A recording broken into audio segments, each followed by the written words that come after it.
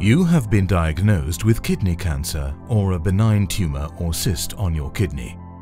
Your doctor recommends that you have a robot-assisted partial removal of your kidney, also known as a partial nephrectomy or RAPN.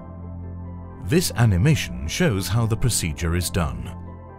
The goal is to remove the entire tumour while sparing blood vessels and healthy tissue.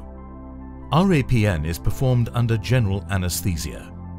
You will lay on your side on the operating table. During a general anaesthetic, medications are used so you do not feel any pain during the surgery. When you are fully sedated, 3 to 5 small cuts a few centimeters wide are made in your belly.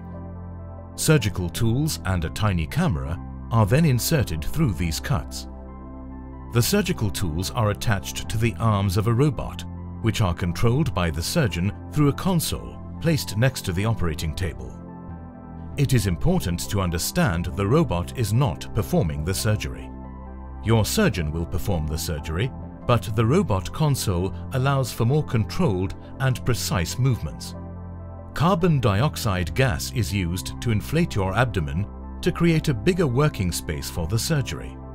With the use of diagnostic scans taken prior to the surgery, the surgeon looks for the tumour in your kidney. When needed, the surgeon will clamp the kidney's artery to stop the blood flow to the kidney and the tumour. This reduces the bleeding when the tumour is removed. The surgeon then separates the tumour from the kidney. Once the tumour is removed, the kidney must be sutured together tightly before the blood flow is restored. The tumour is put into a plastic bag and removed through one of the cuts.